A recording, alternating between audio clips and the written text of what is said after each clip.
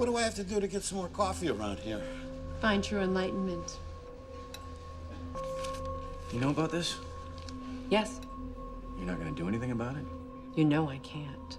Well, I'm certainly not just gonna sit here and let this happen.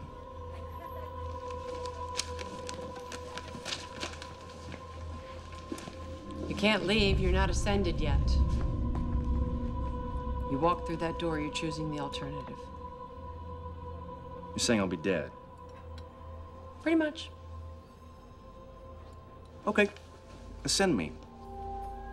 It doesn't mean you'll be able to help your friends. You know the rules. Yes, but once I'm ascended, I can choose to take human form again, just like last time. Technically, yes. But you can't take that paper with you. You won't have any of the knowledge that you've gained here.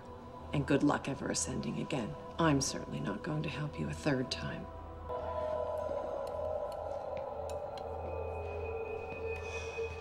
Hey. Hey, Daniel. How's it going? Do we know each other? I feel like I know you. Call me Jim. We ran into each other last time you were ascended. Nice to meet you again. Still haven't made up your mind, huh? Death or everlasting enlightenment? Don't really see the choice myself. Yeah, of course I don't want to be dead. It's just that, Listen, the reason I came over here was to ask you, why are you talking to me?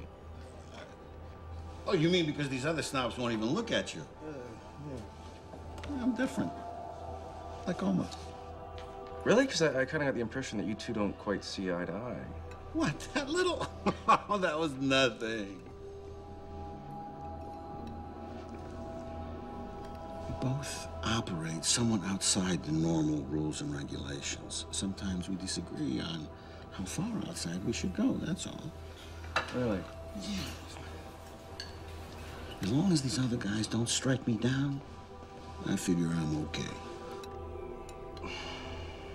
I just don't see how I can agree to stand by and let Anubis destroy every living thing in the entire galaxy. What do you know about Anubis? I know he's half ascended, whatever that means. There are many planes of existence between human existence and ascension.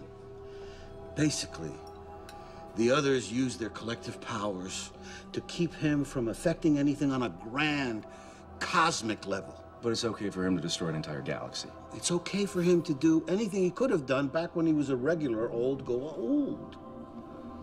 Okay, I see. What does this have to do with Oma? Goa'ulds are bad. Anubis is as bad as they come.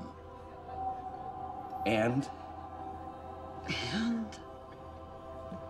And Ascension requires that somebody be pure of spirit. One must be good to the very core to achieve enlightenment. So how does someone like Anubis ascend?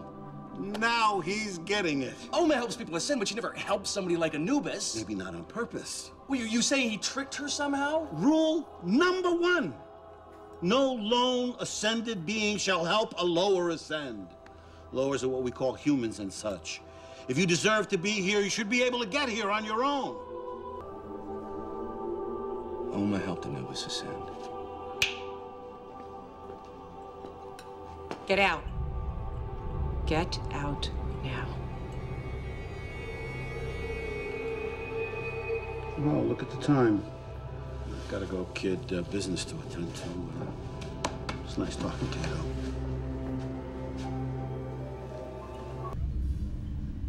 He tricked me. How? You couldn't tell? No. He must have found some old, ancient research on Ascension. When he came to camp, he knew what he was doing. When I realized the horrible mistake that I had made, I tried to undo it, but I couldn't. That's when the others stepped in. I don't understand. They only sent him halfway back. Why not all the way? It's complicated. Yeah, what isn't around here? They warned him. He wasn't allowed to use any knowledge or power unless he otherwise would have gained it as a Goa'uld. Anubis can't be killed, not by you, not by me.